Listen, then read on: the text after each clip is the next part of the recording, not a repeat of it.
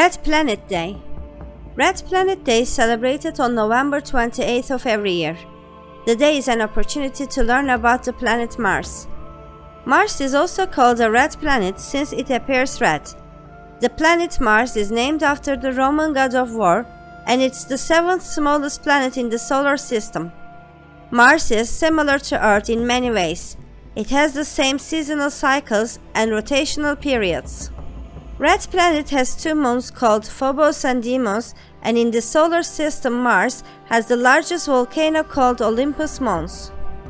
The day honors the launch of Spacecraft Mariner 4, a robotic interplanetary probe on 28 November 1964 by NASA and the Jet Propulsion Laboratory (JPL). In the 8th month it was on its journey, the Mariner 4 became the first spacecraft to fly by NASA successfully. It also gave the world the first close-up pictures of Mars. From that time, many other exploratory missions are sent to Mars to collect data. Its 228-day journey brought the spacecraft within 6,118 miles of the red planet on the 14th of July 1965, sending the world the first close-up images of the planet Mars.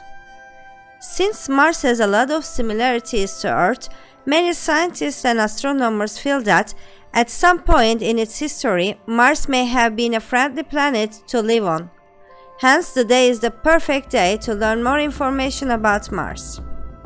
Regardless of whether a person is a fan of astronomy or not, they should take time out of the busy holiday season to enjoy this day.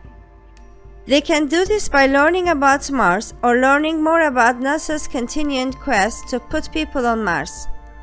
Of course, NASA isn't the only one working towards the eventual human occupation of Mars.